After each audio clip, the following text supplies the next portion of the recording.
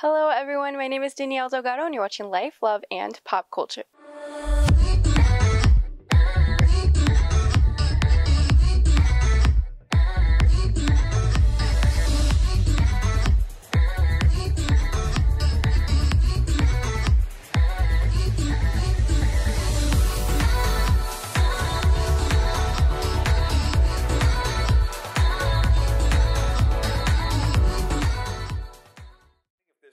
There's no show, right? I mean, it has to keep going. And the cool thing about when you first get a gig and you're like you have a love interest, sometimes it works and sometimes it doesn't, right? So like I first met Natalie, and one of the cool things about her is that she's Australian, and I think Australians are like so cool. And she was also open to like new ideas when we started shooting. Like we didn't stick to everything on the page, but we did and we didn't. Did she tell you the dance story? No. Oh, so you know the dance? You know the dance scene when we started dancing in the club? Yeah, that wasn't even scripted. Oh. That was because we had already been shooting for a week and we like started to get to know each other, and like we had already shot a bunch of scenes. And then there was this club scene and we feel like something's missing. And then we were both like, why don't we do a dance scene? Because in between takes leading up to that scene, she and I would always like dance salsa, or like just like in between, because you're waiting for a new setup, you're waiting for a new shot. So she was like, why don't we just dance how we usually dance when we're waiting, for the new shot? Why don't we just add a new scene where we're just dancing? And that was never scripted, that dance scene. But that was just one of the cool things about, in terms of connection and like having chemistry with someone, that you're allowed to like do cool stuff like that and add stuff, especially on a network television show, which is always like scripted and like you got to do exactly what they say, what's written. You're part of an all Latino cast. Yes. How is that experience?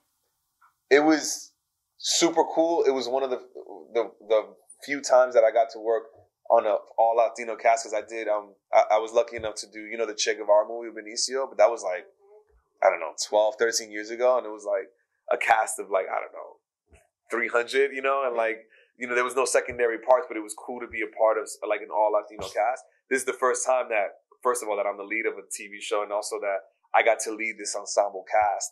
And the cool thing is that it's not just about like what we're trying to do, like just being an all Latino cast, because there's not that much on TV representing us, but it was also that we know like how it transcends just the storyline, right? It transcends that it's just a baker and the beauty. It's all about also the multi-national cast that we have. I'm from, my family's from the Dominican Republic. Natalie, I'm sure she told you that, Peruvian and Australia. Is it Peru? Yeah. Yeah. Born in Peru, raised in Australia, exactly.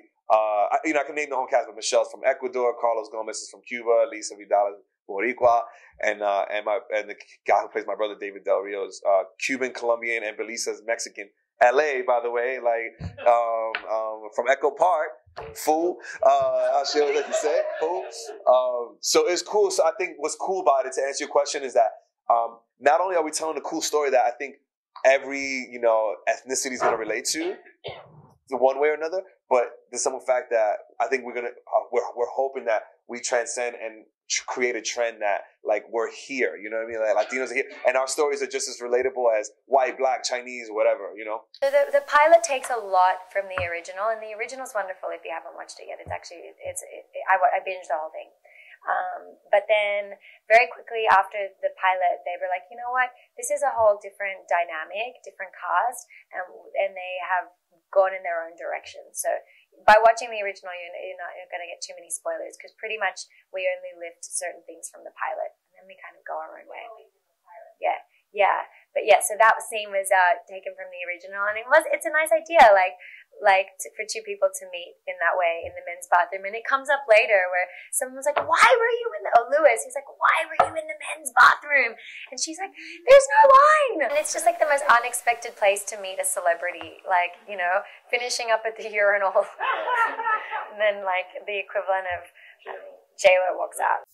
I really like this representation of a beautiful woman on television that is three-dimensional. It's nice to play a Latina woman that's three-dimensional. Most of the times we're maids, we're stealing someone's husband, So, and this role was not written as Latina. In fact, they wanted her to be more ethnically different to the Cuban family, and so I was not a first choice. And then I came back and did it in my Australian accent, and they were like, "Oh, this could make sense," because even though I'm ethnically Latina, the cultural differences play if I play my Australian upbringing. And so that's how we ended up with an all Latin cast. And so in this way, I really enjoy getting to portray a three-dimensional, smart. The beauty is irrelevant. They really want to show her as smart, capable. She has a company. She's a mogul. She has her hands in all these different kinds of businesses. She's a designer. She's also a philanthropist. She's like a modern day superwoman.